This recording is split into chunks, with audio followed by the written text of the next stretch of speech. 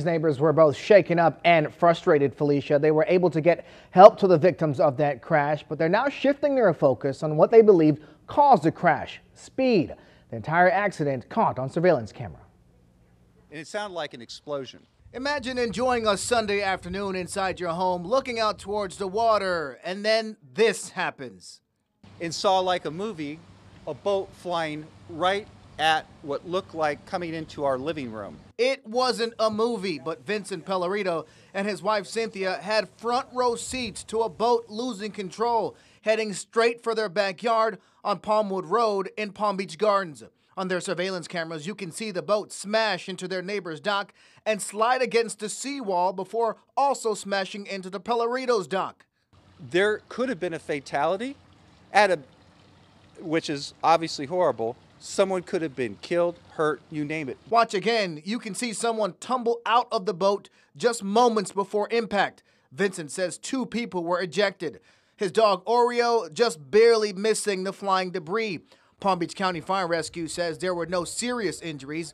Vincent says the boat's high speed is something he sees way too much of in that part of the Intracoastal where the speed limit is 25 miles per hour. We have boats flying by. No one cares. Everyone will just fly by. Kaylin Riccardi's aunt lives at the home where the boat first hit. This area really needs to be a no-wake zone because no one cares at all. You'll honk, you tell people to slow down, no one listens, they just fly right by you. This was a warning shot. This calamity of an accident was a warning shot across the bow. Neighbors are now coming together to get the speed limit lowered. This time, tragedy avoided. Barely.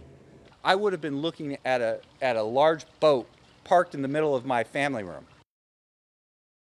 I reached out to the Florida Fish and Wildlife Conservation Commission about the process to reduce speed limits in certain areas of the waterway or establish a no-wake zone.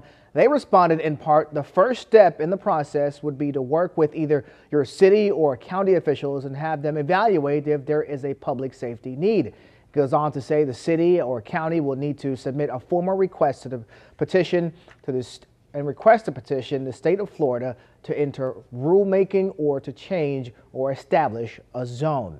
I also contacted Palm Beach County Fire Rescue to find out if speed was indeed a factor in this particular crash, but I have heard back just yet. Shayne Wright, WPBF 25 News.